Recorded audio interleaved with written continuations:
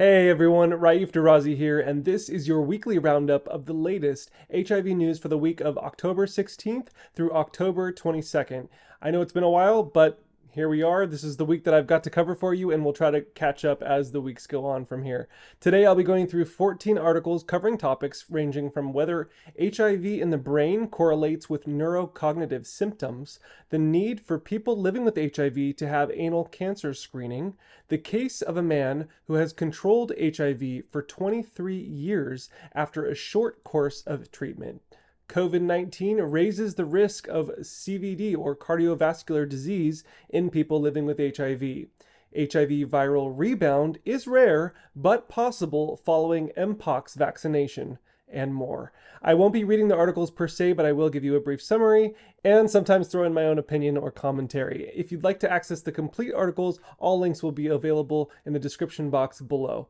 But first, a massive thank you to a few subscribers for their recent super thanks and donations. I'm sorry if I mispronounced your name. Anna Onyo, $60 PayPal donation. Thank you so much. Tan Anderson for your $30 super chat on my news video and the $29 super thanks on my Paul Edmonds interview. All right, let's jump in. Number 1, AIDS map. Man controls HIV for 23 years after a short course of treatment. A man diagnosed with HIV in 1998 has been effectively controlling the virus for 23 years without continuous treatment, according to a study by Dutch researchers. The unique case, considered a functional cure or remission, involved a complex initial antiretroviral therapy, discontinued in 2000 after achieving viral suppression. The man remained undetectable for 23 years, and genetic analyses revealed a lack of conventional protective genes but a unique CD8 immune cell feature. Pro-virus analysis showed viable HIV in his cells with a mutation possibly slowing replication. Strong CD8 responses and slower replication contributed to the exceptional virological control. The article uses a couple terms that are common for this type of viral control. In the instance where someone never develops viremia or a viral load that then has to be treated by ARVs, they're often called elite controllers. In the instance where they do initially develop viremia and consequently have to go on ARVs, and then upon removing ARV therapy, their body is able to suppress the virus on its own, they're often called post-treatment controllers. When I bring on Michael Luella to talk about the community preferred language document, we'll discuss why at least the first term, elite controllers, may be problematic and what the potential alternatives will be. It'll be a really good discussion. There's some contentiousness going on about some of the terms and whatnot. That's why it's an evolving language document, and we'll cover that soon. Number 2, ABC News. People with HIV at higher risk of COVID reinfection, says the CDC. New federal data indicates that individuals with HIV face an increased risk of reinfection with the COVID-19 virus. A study conducted by researchers from the Centers for Disease Control and Prevention and the Chicago Department of Public Health found that among over 453,000 Chicago residents who tested positive for COVID-19, about 5% experienced reinfection. Notably, the reinfection rate was higher among people with HIV at 6.7% compared to those without HIV at 5.2%. So comparing 6.7 to 5.2%, people with HIV experienced COVID-19 reinfection almost 29% more often. That's a substantial number. People with HIV were more likely to have completed a primary COVID vaccine series and booster at 31.8% than those without HIV at only 27%. So in spite of the increased likelihood of someone living with HIV having had their COVID vaccine series and booster, they were still more likely to experience COVID-19 reinfection. Also noteworthy is that, quote, those who were reinfected were more likely to be male, older, and Black or African American compared to those without HIV, end quote. The findings emphasize the importance of tailored public health guidance and vaccination strategies for individuals with HIV to reduce the elevated risk of reinfection. Number 3, AIDS map.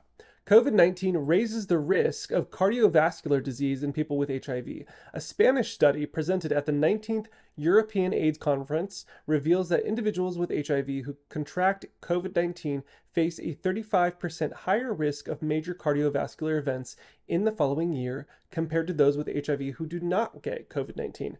The heightened risk was concentrated in thrombosis, heart failure, and other heart disorders. The study, analyzing data from the PISCIS HIV cohort and PADRIS PADRIS database, emphasized the importance of cardiovascular health in people with HIV recovering from COVID-19, urging vaccination and booster doses to mitigate the increased risk of heart disease in this population.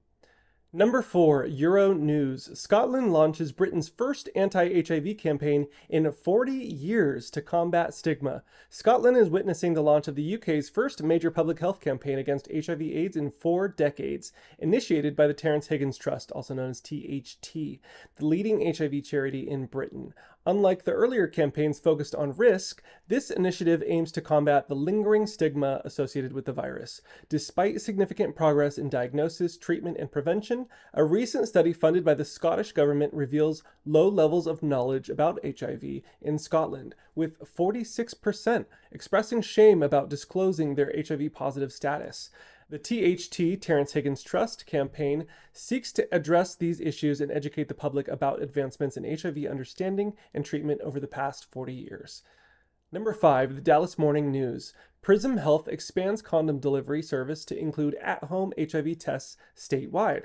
Texans can now receive free at-home HIV tests through the expanded NICE Package program by Prism Health North Texas. Launched in 2020, the program initially offered free monthly condom deliveries. Texans can choose from various packages, including condoms, dental dams, and lubricant, with an option to add an OraQuick in-home test kit. Amid rising sexually transmitted infection rates, this initiative addresses the need for regular testing as part of prevention. Each at-home test costs $25, providing an accessible and private option, especially for those uncomfortable with public testing venues. Prism Health North Texas aims to combat the increasing rates of STIs, particularly in designated priority areas like Dallas and Tarrant counties. The NICE Package program distributed over 220,000 condoms from September 2022 to August 2023. The at-home HIV test, which uses a cheek swab, delivers results within 20 to 40 minutes and is 92% effective at detecting HIV. The initiative includes resources for treatment and support for those testing positive, emphasizing the importance of addressing HIV and STIs with accessible and innovative solutions. Number 6, AIDS Map. Making PEP available in the community could reduce new HIV cases in Africa by 31%. Making the antiretroviral regimen of tenofovir, lamivudine, and dolutegravir, also known as TLD, available in the community for post-exposure prophylaxis, or PEP, after condomless sex without a prescription could reduce HIV acquisition by 31% over 20 years in African countries, according to a modeling study published in Lancet Global Health. Currently, PEP is not widely available in community settings in Eastern and Southern Africa. The model used TLD, a preferred first-line treatment regimen in most African countries, to assess the potential impact of community access to PEP. The results showed increased uptake and a 31% decline in HIV incidence over 20 years, with cost-effective outcomes. While the analysis suggests feasibility, unanswered questions about community TLD, including its acceptability and potential drawbacks, highlight the need for pilot implementation studies. The researchers emphasize the regulatory barriers to access and recommend exploring the distribution of PEP packs in public places to enhance accessibility. Number 7, Business Wire. Gilead Sciences announces new clinical trial in Europe to assess lenacapavir for HIV prevention as part of landmark PURPOSE program. Gilead Sciences has initiated PURPOSE 5, the first phase 2 clinical trial to evaluate an investigational long-acting HIV prevention option in Europe. The study will assess the persistence of lenacapavir compared with emtricitabine, tenofovir disoproxil fumarate, also known as FTDF, in people who may benefit from pre-exposure prophylaxis PrEP and who are not currently taking PrEP. Lenacapavir is a first-in-class HIV capsid inhibitor administered as a twice-yearly subcutaneous or below-the-skin injection. It is currently approved for HIV treatment in persons with multi-drug resistant HIV-1 infection and is also under investigation for HIV prevention. The trial focuses on recruiting participants from groups across France and the United Kingdom that are disproportionately affected by HIV and often underrepresented in clinical trials. Number 8, pause.com. Sunlenca remains active against drug-resistant HIV. Results from the Capella trial reveal that Sunlenca, also known as lenacapavir, the first HIV capsid inhibitor, remains effective at 2 years for highly treatment-experienced people with multi-drug resistant virus. Sunlenca, developed by Gilead Sciences, was approved in December 2022 for individuals unable to maintain viral suppression on their current antiretroviral regimen.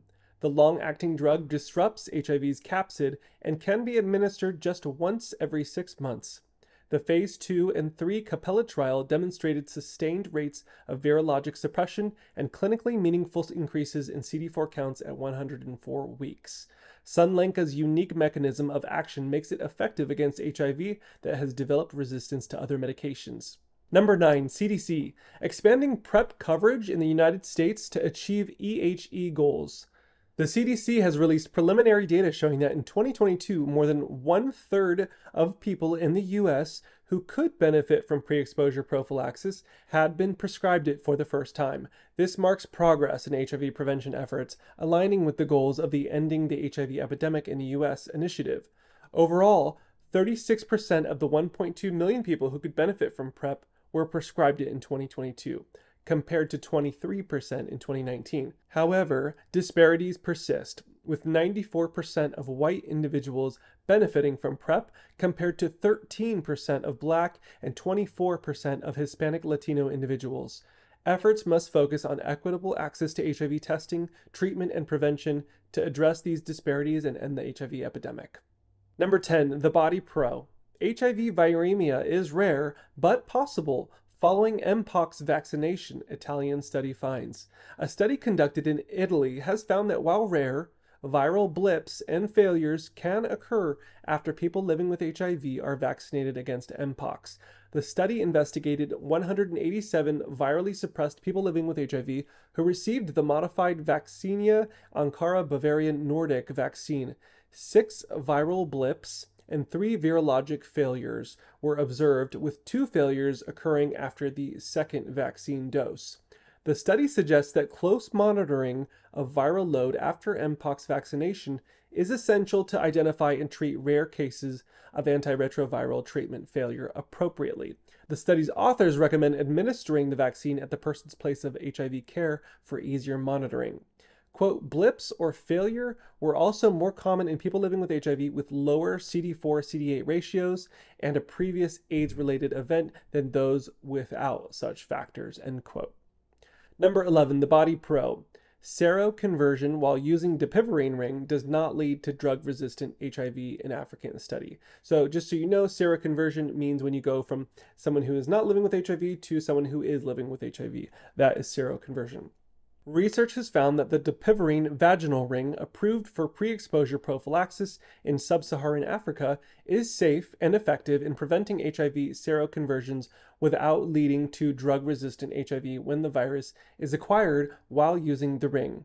In an open-label study, samples from 38 women who seroconverted during the study were sequenced and none showed mutations indicating resistance to non-nucleoside transcriptase inhibitors or NNRTIs. The study emphasizes that continuing to use the dapivirine ring after seroconversion did not increase the risk of developing resistance. The findings support the safety and effectiveness of the dapivirine ring in preventing HIV transmission. So this is of some concern for people who are on some form of PrEP that perhaps, say, as an example, someone acquired the HIV virus and they're still in that window period where if they were to take an HIV test, it would come up negative. So they go to the doctor, they've acquired HIV, but nobody knows, the test comes up negative, and the doctor says, here, I'll put you on PrEP to help you keep you safe and prevent you from getting HIV. So this person is now living with HIV unbeknownst to that person, unbeknownst to the doctor, and now they're on PrEP. The concern is for someone who is in that position that while on taking PrEP, that that will encourage the virus to develop drug resistance, because As we know, PrEP isn't able to fight the virus in people who are living with HIV. It's only a prevention measure. If someone like myself were to take PrEP, it would be of no good. And in fact, it might be of negative consequence because it might encourage my virus to develop a resistance to, say, if I was taking Truvada, it would develop resistance to Truvada. For someone living with HIV, Truvada would have to be taken in combination with another drug. That's why we have combination therapies for people living with HIV. So the dapivirine ring is a form of PrEP. And what they're saying that this study found is that certain women had acquired HIV, were now living with HIV, while they were also using the dapivirine ring as PrEP. So there's concern, would it develop resistance in the HIV virus? And fortunately, in the study at least, it showed that no one had developed any kind of mutations resistance to the dapivirine ring. That's a great sign. And so now, hopefully, that means we can have less concern over these types of situations popping up when it comes to the dapivirine ring. Number 13, AIDS map. HIV in the brain. Does it correlate with neurocognitive symptoms? Swiss researchers have explored the presence of HIV in cerebrospinal fluid, CSF, and its correlation with neurocognitive symptoms. The study, published in the Journal of Acquired Immunodeficiency Syndromes, involved 288 participants with neurocognitive symptoms who underwent lumbar puncture. That is when they poke you in the spine. They found viral escape in CSF in 25 participants, but there was no clear link between its presence and symptoms. The study questioned the justification of invasive lumbar puncture for routine clinical care, as the correlation between viral escape and neurocognitive symptoms in undetectable individuals on treatment remains uncertain. Noteworthy, quote, the virus analyzed from 3 of the participants with detectable CSF, cerebrospinal fluid, viral load was resistant to the treatment they were taking at the time of the measurement, while the virus in their blood had no resistance. This highlights the isolated nature of the central nervous system and that some virological events may take place independently in that anatomical site, end quote. Another part of the article states, quote, one area of... I found this on the web. No, bitch. Another part of the article states, quote, one area of possibility that so far has been underexplored is immune interventions for the central nervous system. Instead of focusing on the virus directly when already undetectable, immune responses could be improved through various brain-targeted anti-inflammatories or other drugs so that the immunological environment of the CSF is more favorable for and conducive to brain health. I find that really interesting, and I didn't know that that could occur, that someone like myself could be undetectable on treatment, successful, no virus in the blood, and still have this active virus in the cerebrospinal fluid that has developed a resistance to my medication. Totally new, learn something new every day. But I think the key takeaway from this study is that they didn't see any correlation between those who had the virus in their CSF and those who didn't with neurocognitive symptoms. So that doesn't seem to be at least on face value, direct link to neurocognitive symptoms. But I'm sure that they're going to do a lot more studying of that now that they found that out. Number 14, NATAP, only half of MSM with HIV getting screened for anal cancer. MSM stands for men who have sex with men. A retrospective study conducted by Yale School of Medicine revealed that only about half of HIV-positive men who have sex with men attending an academic HIV clinic with an anal cancer screening program got screened with an anal pap test or high-resolution anoscopy through a 5-year follow-up. The study focused on 432 men, and researchers noted that some men who have sex with men with a higher risk of anal cancer were less likely to get screened. Anal pap testing was also found to be blind to high-grade anal lesions. Not a good thing. The study highlights the challenges of using anal pap as a screening test in the real world and emphasizes the need for better screening tests and implementation models for squamous cell carcinoma of the anus in HIV-positive men who have sex with men.